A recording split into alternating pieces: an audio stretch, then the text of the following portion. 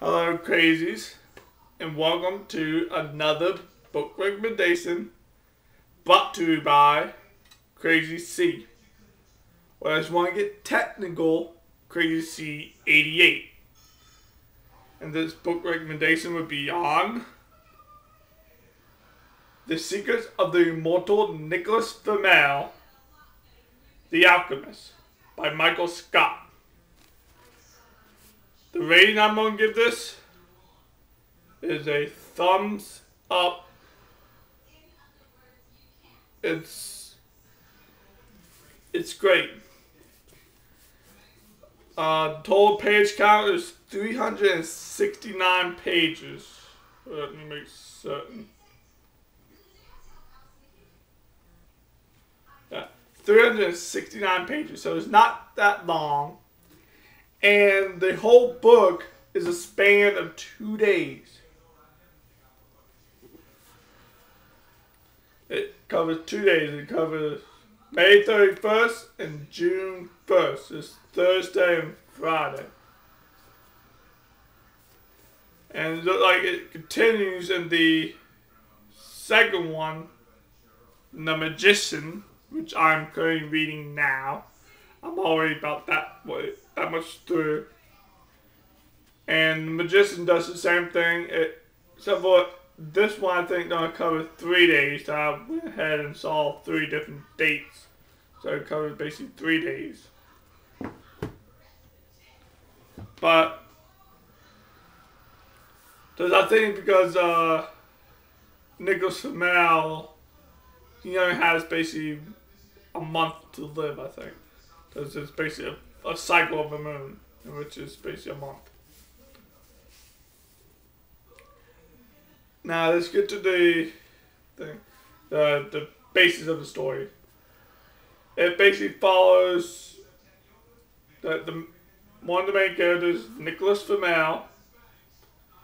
He's an alchemist. Basically, he uses the elements and mix potions and stuff. But it starts in San Francisco in modern times, and he's not an alchemist, but he's a bookseller. So he's selling books.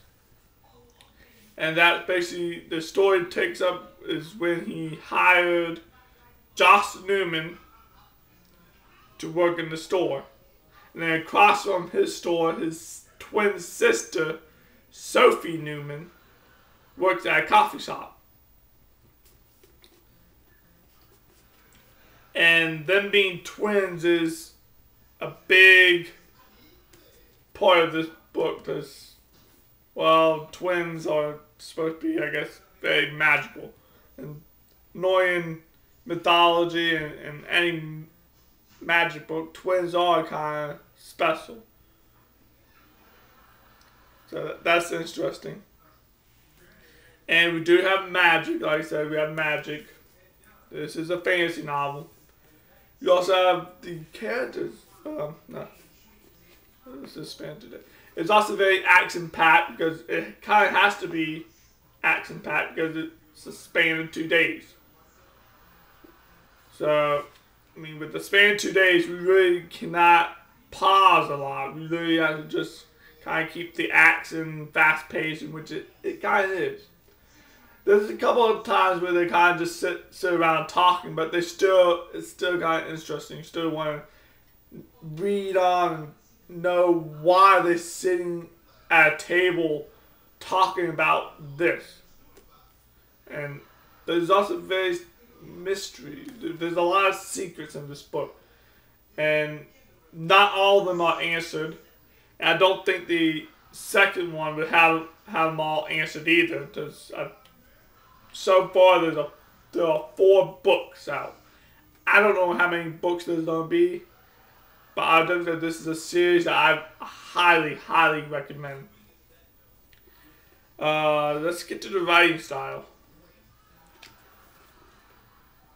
It has multiple point of views. It covers Nicholas Flamel's. And it has his wife Flamel or Perry. Dr. John Dee, who is the main antagonist. We have the twins, Sophie and Joss. We have in their point of view. I think that's the only people that have a point of view. Dr. John Dee, Nicholas Flamel, Penella, Joss, and Sophie. Now, pretty soon that those are the people who have a point of view. But I like that, and it tries to do it in a chapter, but I think occasionally within the chapter it switches point of view, but you somewhat know when they're switching to. He leaves like a gap.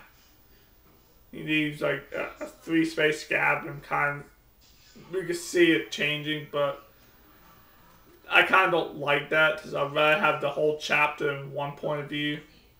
But a couple times, a chapter was in 2 point of views. Like the first half was in Joss's, and the second half was in John Dee's. And I kind of like I like multiple point of views, but I wish the authors would really give you a better heads up on that they are switching point of views. Like in some novels, it'd be like chapter 3, Joss, I think. Well, actually, this one would be chapter 3, Sophie. But more so, I wish it would basically be chapter 3 and it have underneath the chapter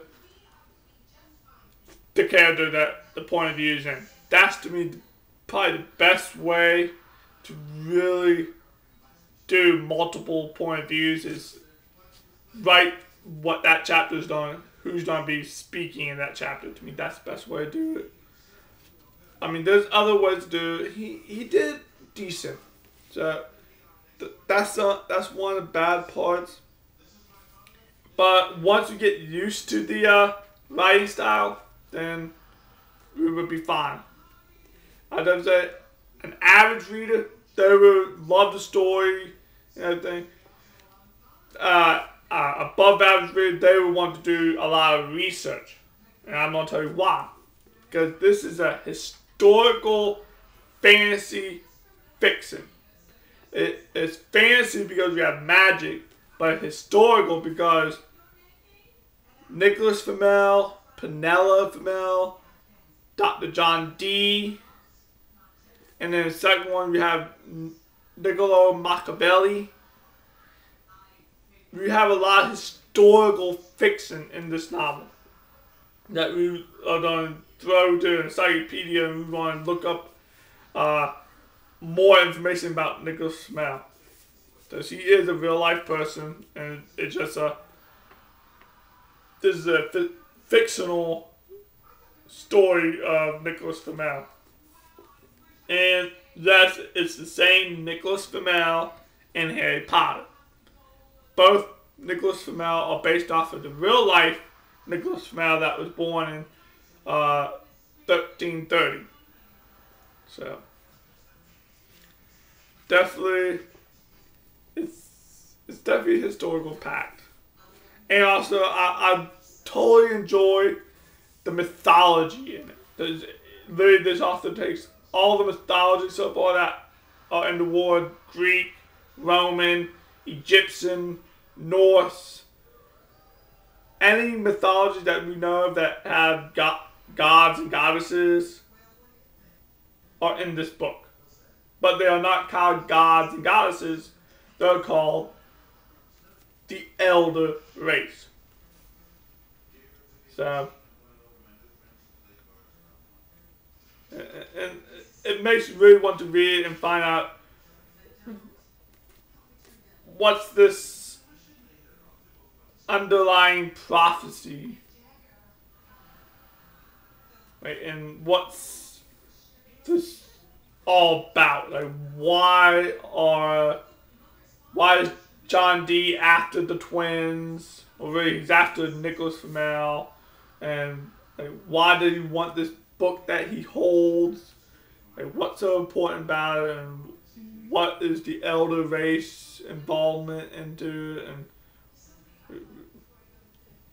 most of the answers, those answers will be answered in this book, but there are more, and really we're actually still trying to figure out who's on what side.